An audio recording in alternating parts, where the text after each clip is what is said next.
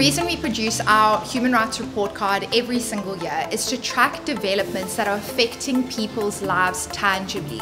People are suffering, they're in a desperate condition, they deserve the right to quality education, clean water, basic service delivery, and it's for those people that we continue to hold up a mirror to what is actually happening.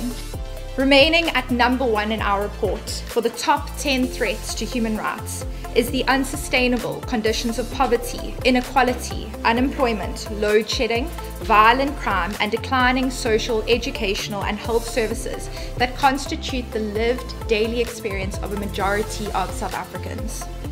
These people deserve a South Africa that fights for them too.